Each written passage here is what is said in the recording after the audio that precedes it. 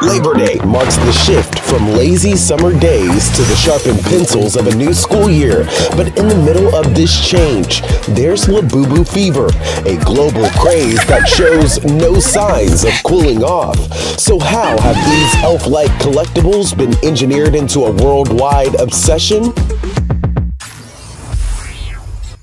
Hello, Circuiteers. In June of this year, the LABUBU frenzy reached the stratosphere when a life-size LABUBU doll sold for $170,000 at the first LABUBU art auction by Yongle Auction in China. So this week, welcome to a world where engineers have turned a toy into the hottest engineering marvel.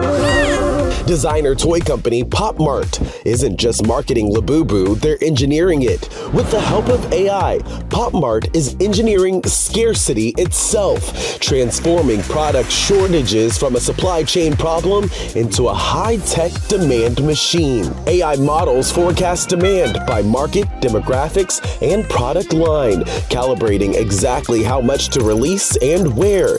It's engineering hype while minimizing waste. That's right, LABUBU shortages, they're intentional, engineered to fuel urgency and FOMO, of course. The result, a viral chain reaction of unboxings, fan forums, and micro communities dedicated to the LABUBU hunt. I have LABUBU fever, and there's no cure! LABUBU dolls are sold in blind boxes, meaning the figure is a mystery until it's open. Pop Mart's blind box isn't just cardboard, it's engineered suspense. Engineers designed the box dimensions to cradle the internal foil pouch, preventing edge wear that could give away the figure inside. Even the foil pouch is engineered to be opaque to high-powered light to stop any cheating. This is packaging as precision engineering, where every fold and seam is deliberate. That means uncertainty isn't a problem, it's an engineered feature that keeps carts full. Oh my gosh! I mean, ask and you shall receive!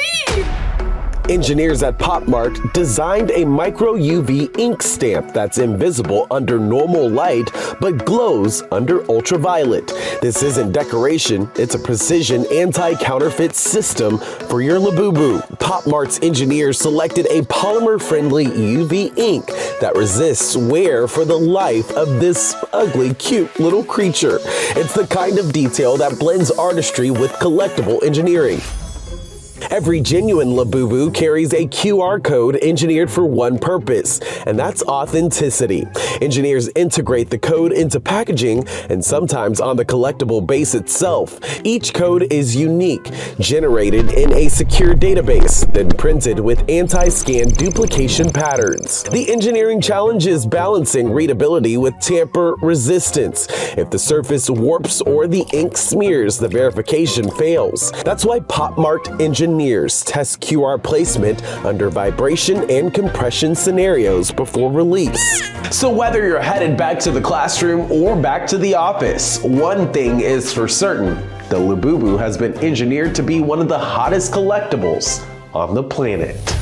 From AI-driven scarcity to precision packaging, anti-counterfeit technology, and beyond, just remember that every LABUBU is a tiny masterclass in engineering. If you enjoyed this week's episode of The Circuit, don't forget to like, follow, and subscribe for more incredible engineering news. And a special thank you to the 𝐘𝐚𝐳𝐲 Institute at USC Viterbi for making this episode possible.